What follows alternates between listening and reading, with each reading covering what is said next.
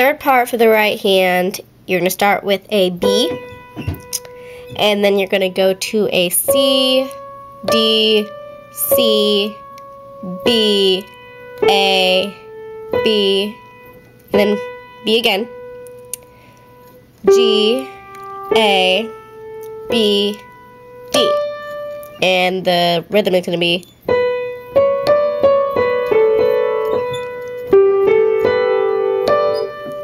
and then do that again.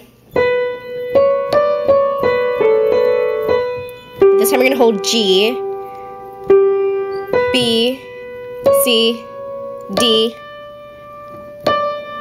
C, D, E, C. And the left hand, you're going to start with a B as well.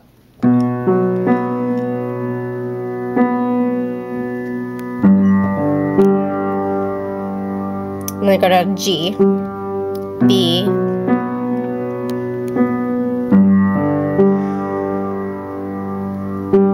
do that again, and then you're going to go to an A, and that is the third part for the left hand. And yes, I know it's quite short, and together it's going to sound like this.